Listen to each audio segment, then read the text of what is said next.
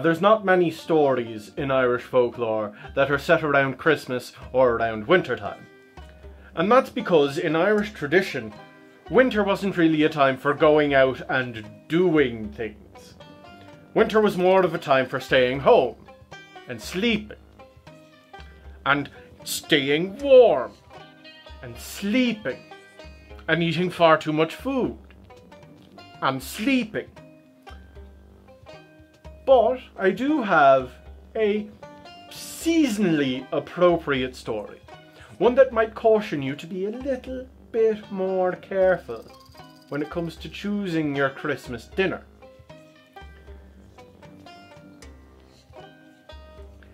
Many, many years ago, in the town of Birr in County Offaly, there was an old grandmother and she had been desperately sick for weeks.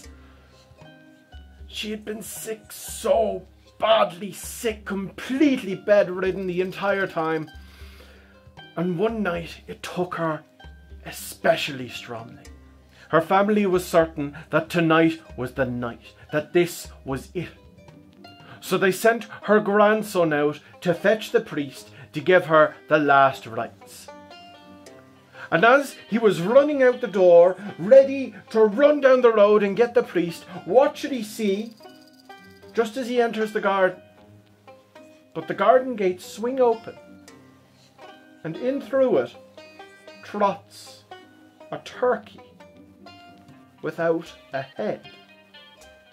And it starts scratching around in the dirt like a normal bird, even though it clearly was not a normal bird, it had no head.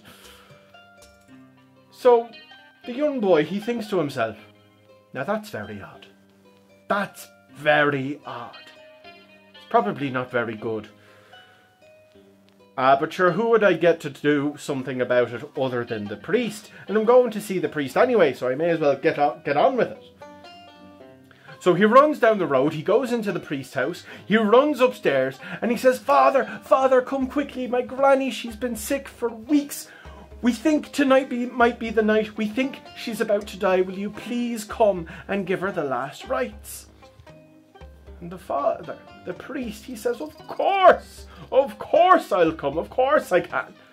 So the two of them, they go downstairs, they get into the priest's little horse buggy, and they ride down the road back to the young boy's home. And as they're in the horse buggy making their way back to the house, the young boy, he turns to the priest and he said, Father, I saw something very strange on my way here. The garden gate, it swung open, and through it came a turkey, but the turkey, it didn't have a head on it, and it was walking around as if it were alive, but it couldn't have been alive because it had no head. What do we do about it, Father? The priest, well, he doesn't acknowledge this at all. He doesn't even turn to look at the young boy. He just stares straight ahead with a look of steely determination. They arrive at the house shortly after. And that headless turkey, it's still scratching around in the dirt looking for worms and grain. And the boy, he points it out to the priest and he says, look, Father, it's still there, what do we do?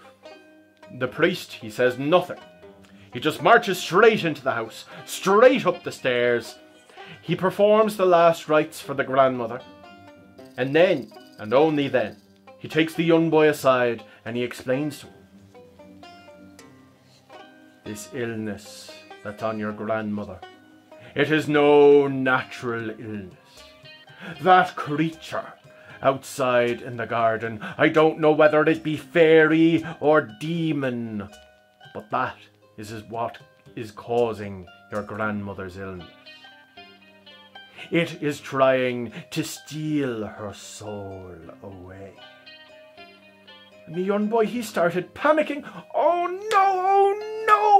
Granny would be awful embarrassed if she had her soul stolen by a headless turkey. I'd get such a clip around the ear. What are we going to do? Well, listen. The pair of us, we're going to go down there and we're going to sort it out. Don't you worry. So the two of them march downstairs, and the priest, he goes to his horse buggy and he fetches his whip.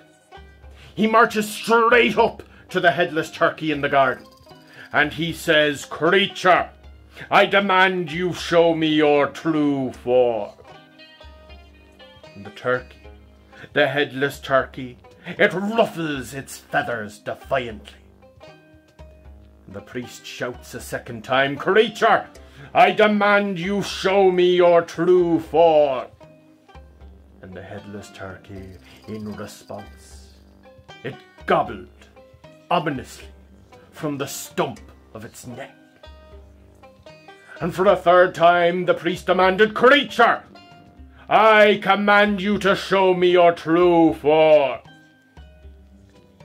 And the form and the shape of the turkey began to shimmer and melt and move and change and mould, until standing before the priest there was a tall, thin, gaunt man with a wide-brimmed hat and a long, tattered coat.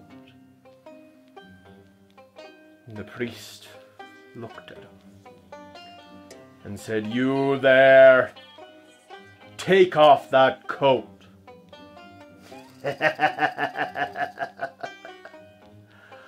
"I don't think you want me to be doing that, Father. It would end very badly for you." The priest was out of patience. He took his whip and he started lashing the man, demanding over and over again that he remove the coat. Eventually he stood back. He started unbuttoning his coat, and he spread it open wide and slow. And they did not see a shirt underneath, nor a jumper, nor a waistcoat, nor a stitch of clothing, nor even bare flesh. Instead, they saw rippling golden flames, bubbling pools of lava, and scores of sinners being punished by demons of the pit. The priest was taken aback at first by this glimpse into hell itself. But he regained his composure. He steeled himself with his faith, and he lashed at the man, commanding him to leave that place and never return. And so, beginning with his hands and his head and his feet, the man began to collapse into that window into hell, collapsing into his own coat, folding in on himself and disappearing in a puff of smoke. The grandmother, she recovered in only a few hours, almost immediately returned to perfect health. But the priest, well, he was dead within a week. No mortal was made to look upon hell itself and come away unscathed. So perhaps now, hearing that, when you are selecting your Christmas turkey, you'll make sure not only that it's ethically sourced, but also non-demonically sourced. Merry Christmas.